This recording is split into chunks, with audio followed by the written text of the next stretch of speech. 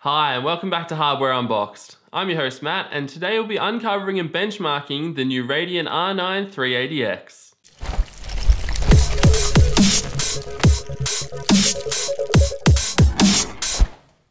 If you're currently shopping around for a new graphics card for less than $300, your options are pretty limited. Assuming you can't afford or simply don't wish to spend $300 on an R9 390 or GTX 970, then you're limited to $200 options in the R9 380 or GTX 960.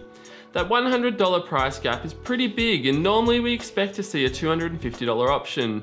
For example, last generation's R9 280 or GTX 760. To round out 2015, AMD will be releasing another 300 series graphics card today, the Radeon R9 380X, and you guessed it, this is the new $250 candidate.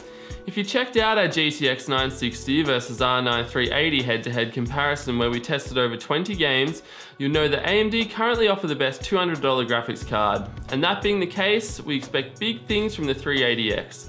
So what's under the hood? Based on the GCN 1.2 architecture, the 380X packs 2048 SPUs, 128 TAUs, and 32 ROPs. This is the same core configuration as the 280X and therefore the Radeon HD 7970, both of which use the original GCN 1.0 architecture. A key difference of the 380X when compared to those previous GPUs is the 256-bit wide memory bus, which is also used by the standard 380 and Radeon R9 285 before it. However, unlike the 380, the 380X will come with a 4GB GDDR5 memory-based configuration, as AMD isn't just targeting 1080p gaming with the 380X, but also 1440p. AMD has slapped the same thermal design power rating of 190 watts on the 380X as they did on the 380, and despite that, we certainly expect the beefier 380X to use quite a bit more power. The default AMD specification calls for a core clock speed of 970 MHz and a memory speed of 1425 MHz, which provides a data rate of 5.7 gigabits per second. It should be noted that the 256-bit wide memory bus limits the 380X to a memory bandwidth of just 182 GB per second, the same memory bandwidth of the 380 and a far cry from the 384 GB of the R9 390. For testing, we used a mixture of pretty new games, including Fallout 4, Mad Max, The Witcher 3, Batman Arkham Knight, and Battlefield 4. Although Battlefield 4 isn't new, the game is still very demanding and visually impressive. It also serves as an excellent baseline given drivers have had plenty of time to mature and it's commonly used for benchmarking. Initially, we planned to throw in some Call of Duty Black Ops 3 results as well, but due to some performance anomalies between the 380 and 380X, we decided against it. The latest beta driver showed massive performance gains for the 390 and 380X over the standard 380, so there's definitely some funny business going on there. Rather than risk artificially skewing the results, we dropped the test entirely. Batman Arkham Knight is a questionable addition to our battery of benchmarks given the game's troubled history. Still, today it seems to be in a playable state and we certainly didn't run into any issues when benchmarking. Batman features its own built-in benchmark, but it doesn't accurately represent real gameplay. Instead, we use fraps to measure 60 seconds of gameplay while driving the Batmobile around. The in-game quality settings were all maxed out with the exception of the NVIDIA GameWorks settings, which include interactive smoke, interactive paper debris, enhanced rain and enhanced light shafts. The Radeon R9 380X averaged 72 frames per second with a minimum of 59 frames in Batman Arkham Knight, making it 6 frames per second or 9% faster than the 380. That said, it was a whopping 29% slower than the 390, which worked out to be a 29 frame per second gap.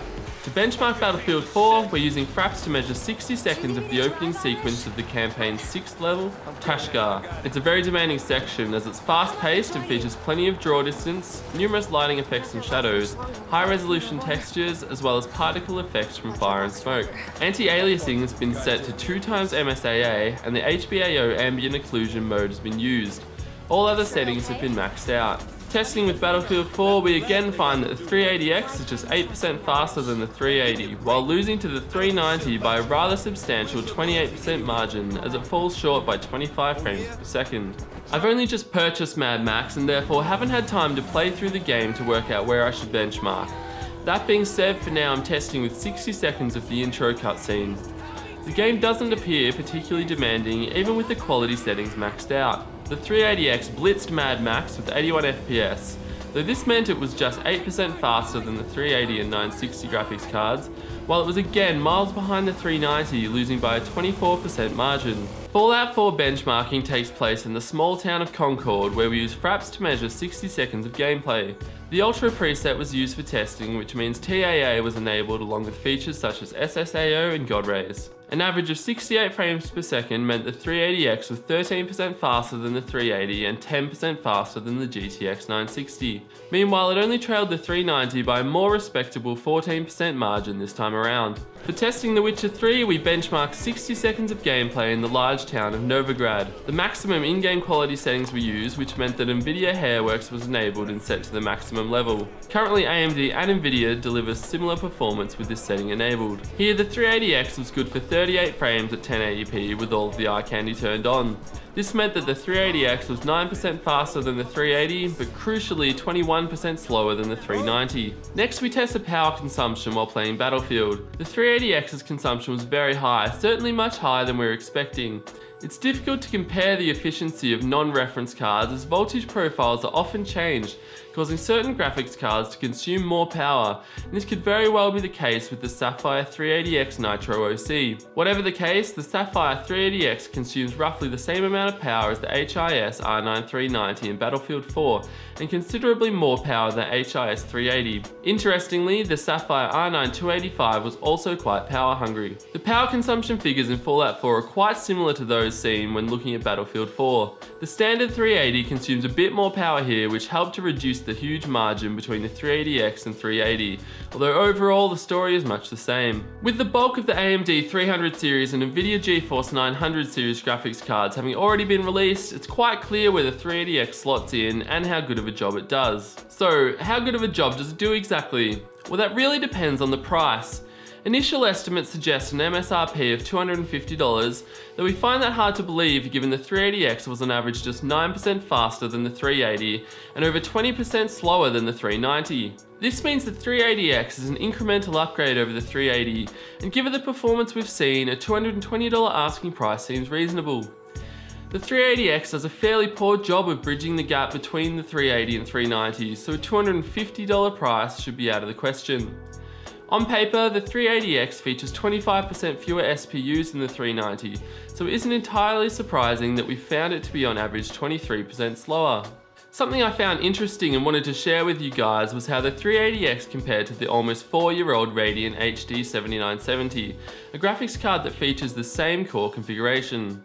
The 7970 uses the original GCN 1.0 architecture, but features a wider 384-bit memory bus for a 288GB per second memory bandwidth. Although the 380X features the slightly more efficient GCN 1.2 architecture, its 256-bit memory bus limits the memory bandwidth to just 182GB per second. As you can see, performance-wise the old 7970 and 380X are rather evenly matched. The only game to show a significant difference in performance is Fallout 4, although we don't believe the 380X is actually 24% faster here. Rather, AMD is yet to optimize the 7970's performance, something they've obviously done in other recently released titles such as Mad Max, Batman Arkham Knight and The Witcher 3.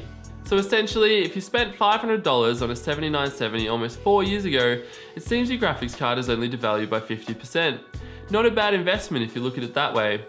Getting back to the 380X, we'd hoped for more performance, but looking at it realistically, the 380X was never going to be more than 14% faster than the 380. The specifications simply wouldn't allow it. So keeping expectations in check, the Radeon R9 380X is a mild bump up from the 380, offering slightly better performance at 1080p. AMD is hinting at 1440p performance with the 380X, but we feel it's a little too slow for that, leaving the 390 as the best option for the higher resolution. Finally, if you're in the market for a $200 to $250 graphics card right now, we suggest you try and snap up one of the remaining R9 290s.